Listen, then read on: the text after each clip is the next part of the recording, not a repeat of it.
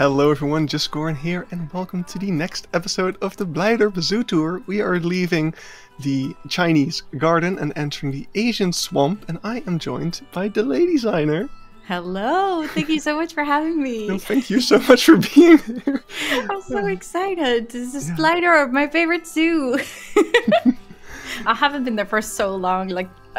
If you have read it on Twitter, I was already complaining I wasn't able to go there for so long, and I'm just so excited to just be able to visit it somehow now. Somehow, yes.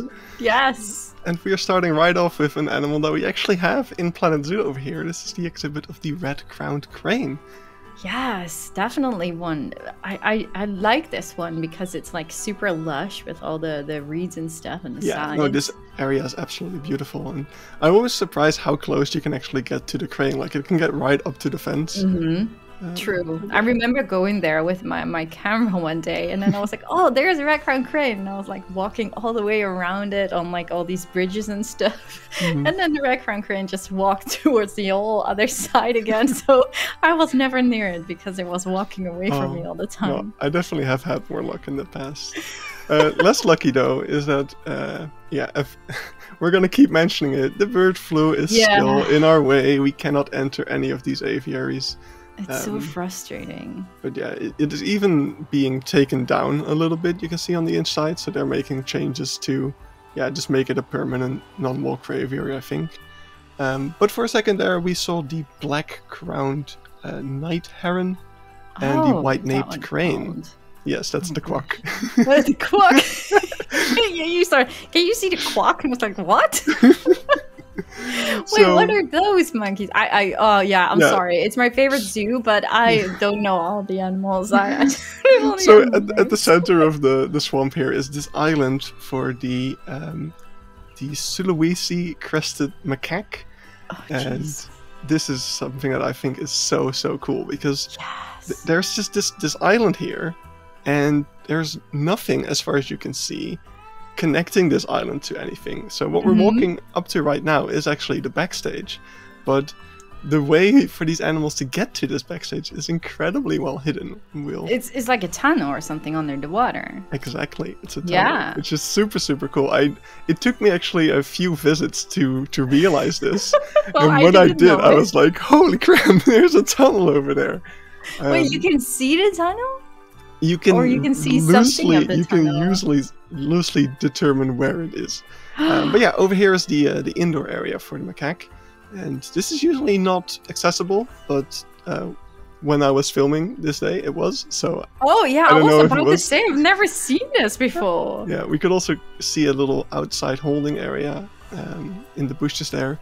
But yeah, usually that chain on the right there is closed, but it was open. I don't know if it was supposed to be open, but it has glass at the viewing gallery, so maybe it was just temporarily closed when they were like upgrading the indoor habitat or something. Anyway, over here in those rocks in front of that log, you can see there's a bunch of rocks, and there's a hole going down there, so that is what connects to the tunnel. And then over here, you can see where the tunnel comes out again and into the backstage. Oh, I'm going to pay so much attention to this the next time I will visit this habitat. But in general, like these island habitats are just so cool. I really wish we were able to make that a lot easier in Planet Zoo. It's so frustrating. Like you always have to make some kind of connection. I have done the tunnel thing. As a proof of concept in my Key Park Zoo. Oh, how did it work out? It works. I've done it with the capuchin, and it works, but I haven't detailed it yet, so I don't know how well it's going to work out. Okay. Depending on the traversal areas, huh? Yes. So on the left over here, we have a view of the Burung Asia, the giant aviary, which also is close, which makes me really upset. So frustrating. I haven't visited this since I was a little kid, so I don't have any footage or anything of it, which, it just really sucks. I want to go inside here so bad because it's so beautiful. It really is. Especially since it might actually be going soon. Well, maybe not soon, but... They're going to remove it? In the master plan of the zoo, the elephant yard is going to be greatly expanded. and it's going to be in this direction. So it's going to go, basically there's going to be a passage over the guest path through where the aviary is now, and then there's going to be a yard where the camels are now. So that will be such a pity, but the chances are high that you won't be able to go in there for a long time. Have you actually heard that the bird flu is now being catched by normal house cats? Oh, really? Because of meat. Yeah, it happened in Poland. I think 13 cats or something, or 16 cats. So yeah, just imagine that all the cats or other animals from every zoo are also catching the bird flu. I mean, oh man, that would be just devastating. Yeah. Well, it's devastating in general. Like, you don't want your cat to get the bird flu as well.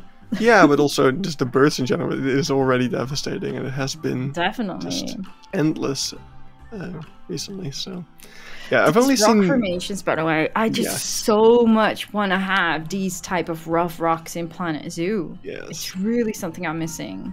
Yeah, I love how just all the foliage grows in between it. You can tell that this area has settled in, like, ever since it was built. Yeah. I don't even know how old this is exactly, but it is looking beautiful. Well, it is very old. Most of the zoo is, which is what I like about it. Well, what year is Blijdorp made or opened? I actually have no idea. Was it beginning 1900s or something? Yes, but it started off somewhere else. This is kind of the new location, and I think it's somewhere around the Second World War. I have this written down somewhere for a few episodes ago. I need to watch that episode then, no worries. 1939 is when the Riviera Hall was built. So the zoo moved to this location in 1938. 1938, wow. Yes, so almost 100 years actually. Yeah, amazing. So there we can see the red-crowned crane once again. Yay! You were so lucky. I tend to be. I have pretty good zoo luck in general. I've seen some really good footage so far, yes, definitely. Not only in this video, but on your channel in general. Really nice footage. Yeah, so that is the end of the Asian swamp already. So we are moving on to a little in-between area. Just a bunch of different animals, still from Asia, of course. Starting with an animal that we saw the backstage of in the last episode. And now we are seeing the outdoor habitat of the lion-tailed macaque over here. Oh man, again these rocks. I just can't get over rock formations. They just always look so good. I'm so often missing these type of rocks. Oh, also like the big rounded African rocks as well. Rocks, yes. Yeah. I really hope we will still see them in the game. But these climber frames are also super inspiring. They're super nice, yeah, very natural. We could also see the science-spotted deer in the background of this habitat. Yeah, I don't think I've seen it. It went too fast. Yeah. But yeah, we can also get a different viewing area over here, and it was very crowded because there was a lot of people indeed. But you also have a really nice weather here, so you're also very lucky with the weather, aren't you? Yeah. I definitely picked the zoo. I went back to record one more time because all of my other footage was in the winter, so I just wanted to make sure. Oh, that's so smart! I just wanted to make sure I got some nice spring footage over here. I also really would love these beams, by the way. These are so nice and naturally bended. But it's almost impossible to do that in Planet Zoo. We have some pieces for it, but the more of those pieces you use, the less well the climbing works. Yeah, exactly that. It's terrible. So what do we have here? Tiny little aviary. I don't know which bird this is because I didn't see the sign for it. I know that the other part of this aviary has plum-headed parakeets and Java sparrows. But yeah, I don't know what that one that we just saw was. Over here we have a little separation area for the blackbuck, or the Indian antelope.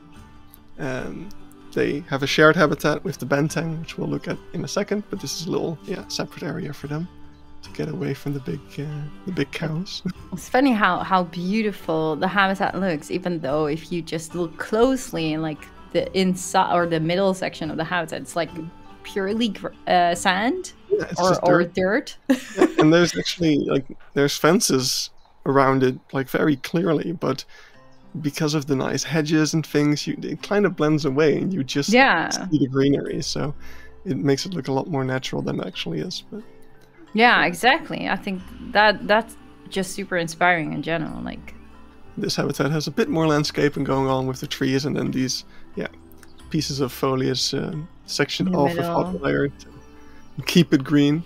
But still, it's pretty simple. Like, if I would make a video like this on my channel, like, not many people would watch it. It's like, the super boring and plain. It's a lot of dirt. But it looks so gorgeous. Yeah. And it helps a lot that the terrain slopes up ever so slightly as it gets to the back.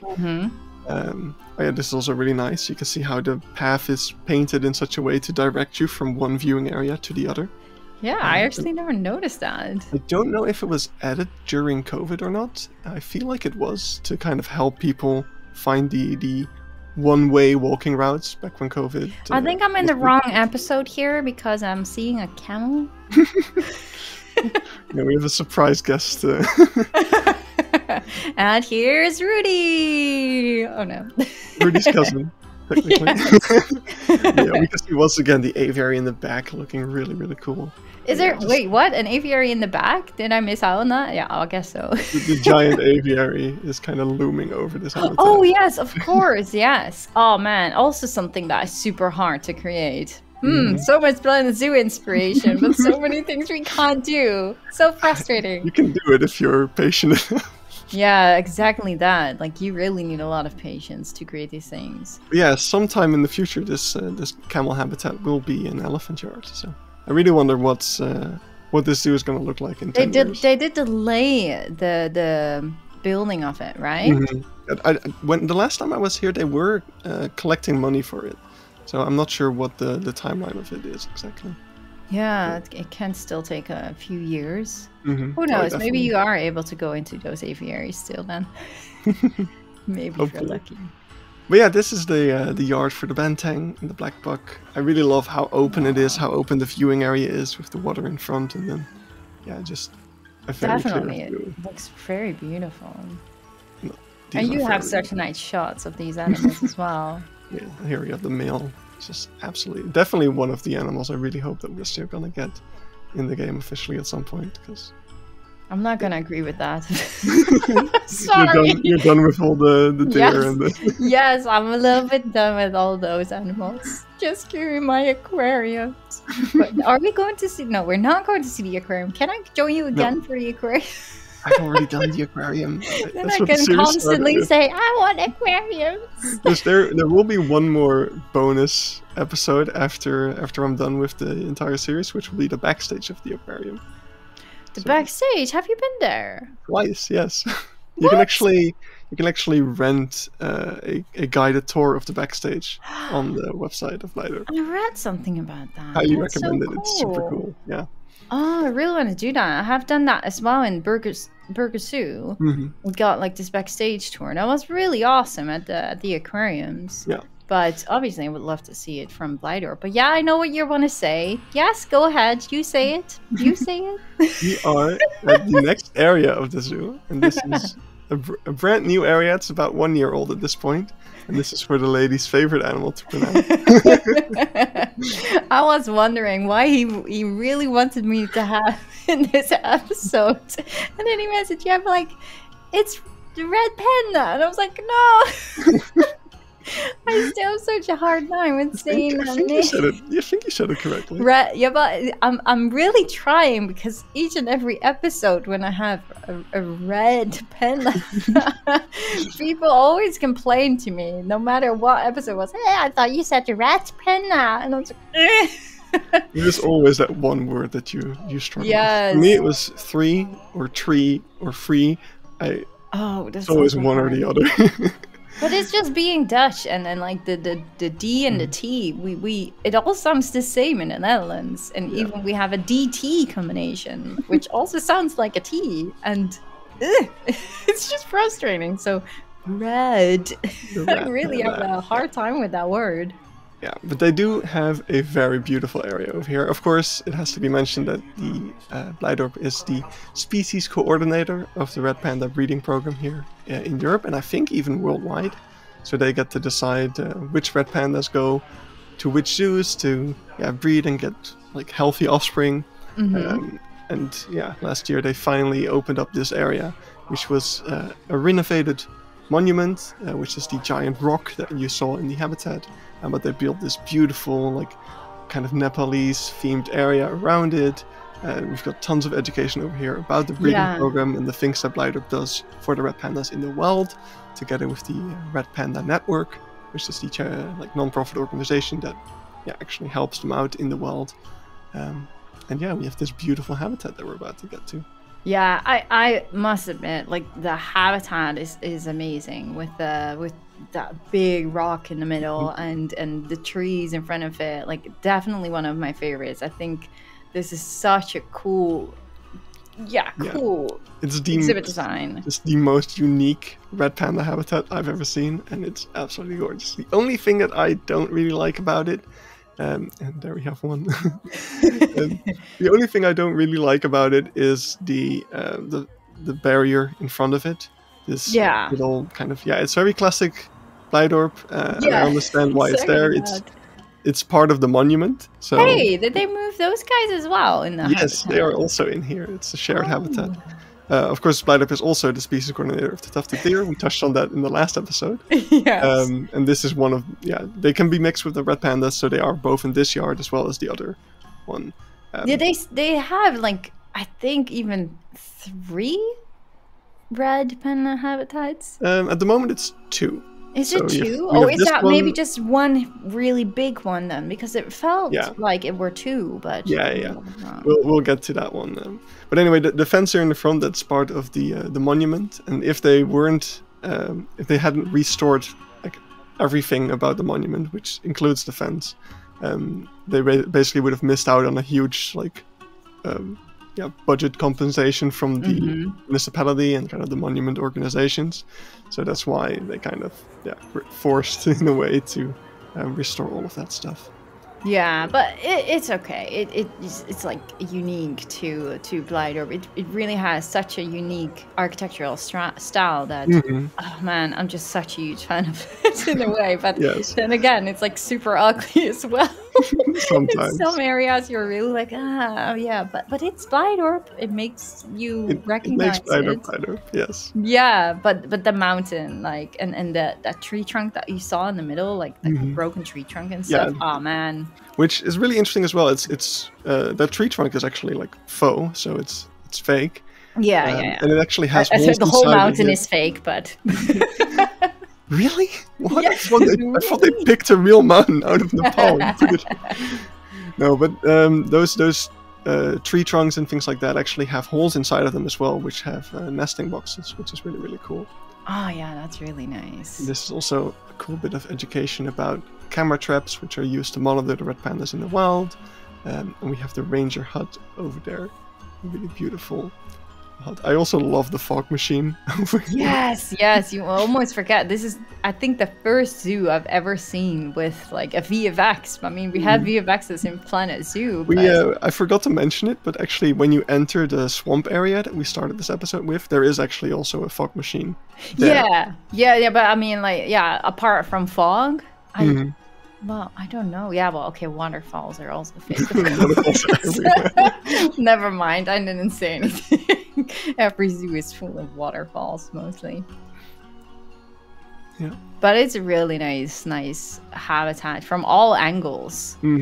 It's only sometimes super hard to see the red pandas if they are in the trees. Yeah. And you're like, if you're lucky, and when they get new offspring again, they'll be playing around like they did. Yeah, exactly. Video. Also, I showed some of the footage I have of the red pandas throughout this video, but I have way more. I have about 12 minutes of playing and running and climbing red pandas. So if you go to my second channel, Goron Stuff. Wait, you have a second channel where you upload that as well? Yes, I upload like animal clips and stuff. I started doing it recently. So alongside this video, I will upload a 12-minute long red panda video of the red pandas at Blijdorp here. So. Oh yes, I want to see that. So this little hut over here is showing you all sorts of things that the Red Panda Network does. And we just saw a cooking stove. But yeah, this is a really cool thing. But you're learning this. this is a really cool thing. But my camera can't record beamers very well. So small epilepsy warning here. There is a storybook over here with a projector projecting a story about red pandas. I've totally missed out on this.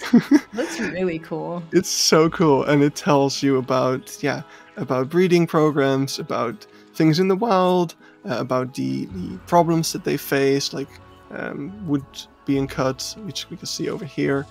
It's really, really cool, and it's such an awesome way to show this stuff.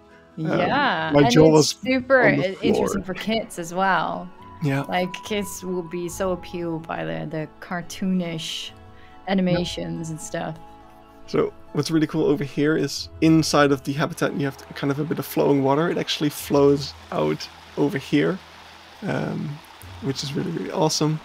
When it's on, during this recording it wasn't on.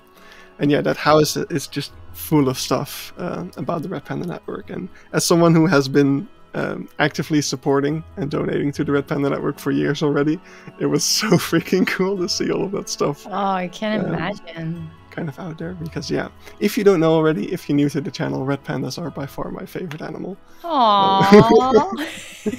Well, red pandas are just so freaking adorable. They have such a cute face, and I don't know, they who doesn't love red pandas? Yeah. Red pandas. The more you say it, the more you start to doubt yourself. Right? Yes, it's not. That, I don't sound like a rat. Oh yes, it does. No, what? Okay, never mind. Did I say it the wrong way? I don't know. So, over here you can see really cool in that fake trunk. You could see some doors of the nesting box. Oh, it's like a blink and you'll miss it moment.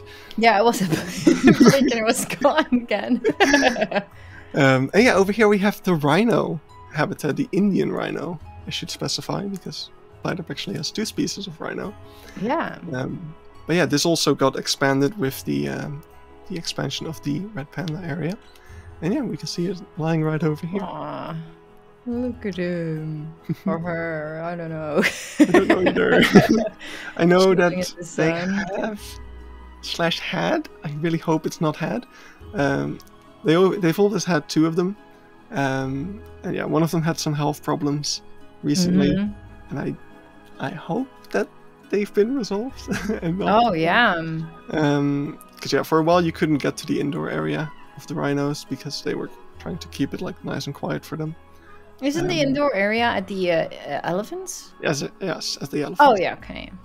Now that I know which one you mean. This is the second red panda habitat, and I think this is where you meant, like, isn't this 2 habitats? Yeah, it's the left and the right side, but I just saw like a beam going underneath the bridge. Yes, there's a beam going under the bridge. So whereas in the old habitat before this was renovated, there were beams going over the path, at the moment the beams go under the path. So yeah, the red pandas can get to either side. But it's really nice. I don't know, for some reason, because you have seen like the beautiful mountain and stuff, then you would almost forget like there is another habitat. I see so many people just passing by this area also being like, oh yeah, there's nothing here probably, but then you're like, oh wait, there's tons of red pandas here as well. Yeah, I mean, of course, as the species coordinator, it's nice for them to have a nice big area for them to house as many of these as necessary. Like if there's a zoo that their habitat isn't ready yet, or they need to separate the young from their parents,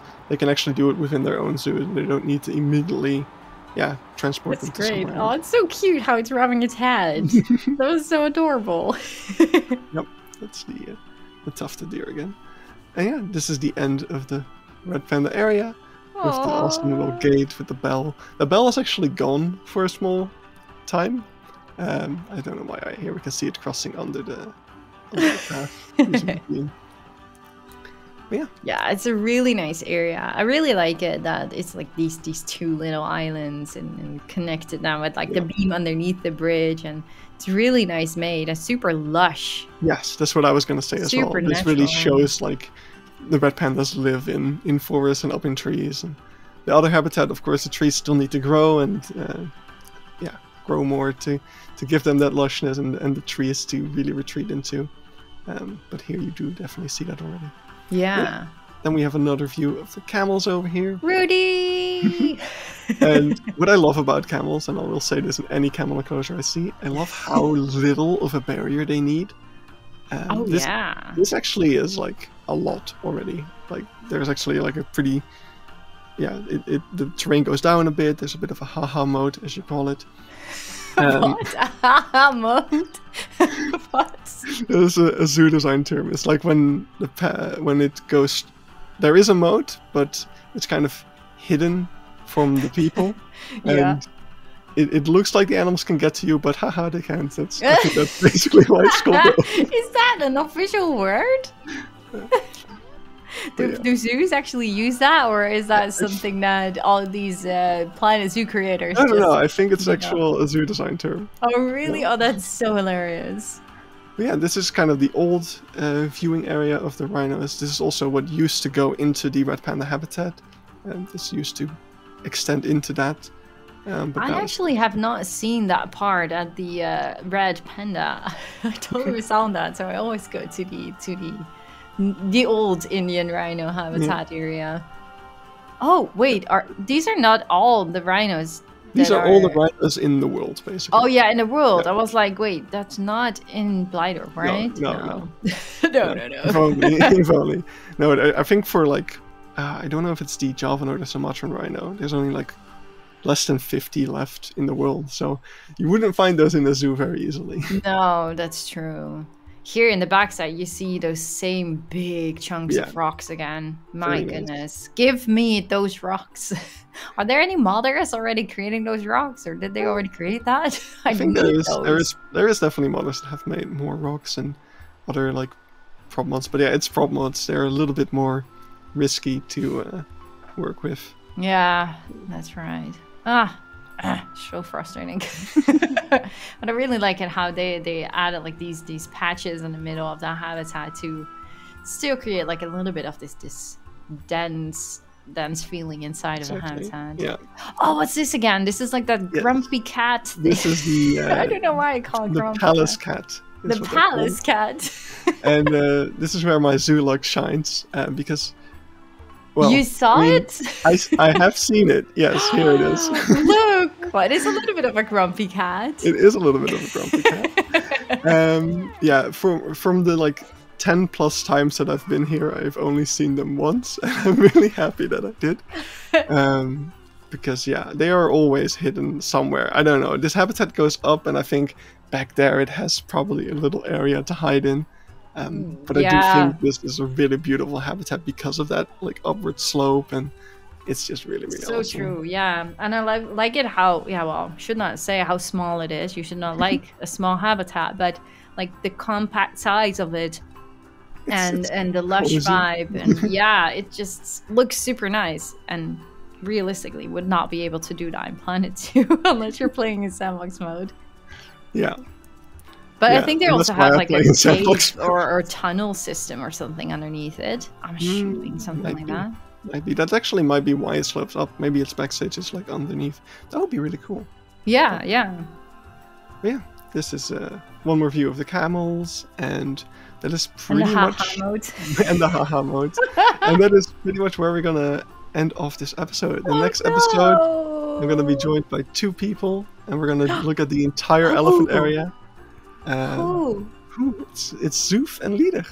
Oh, that's so much fun. Okay, so everyone should definitely also watch that episode. All the episodes. If you're somehow not subscribed to the lady, which I highly doubt you are, maybe you are. Make sure to check out her channel. She makes cool zoo stuff as well, and she showcases a lot of other people's zoos on her channel as well, which is really awesome. Oh, so much inspiration. But yeah, this is what we'll be looking at in the next episode, so I'll see you then.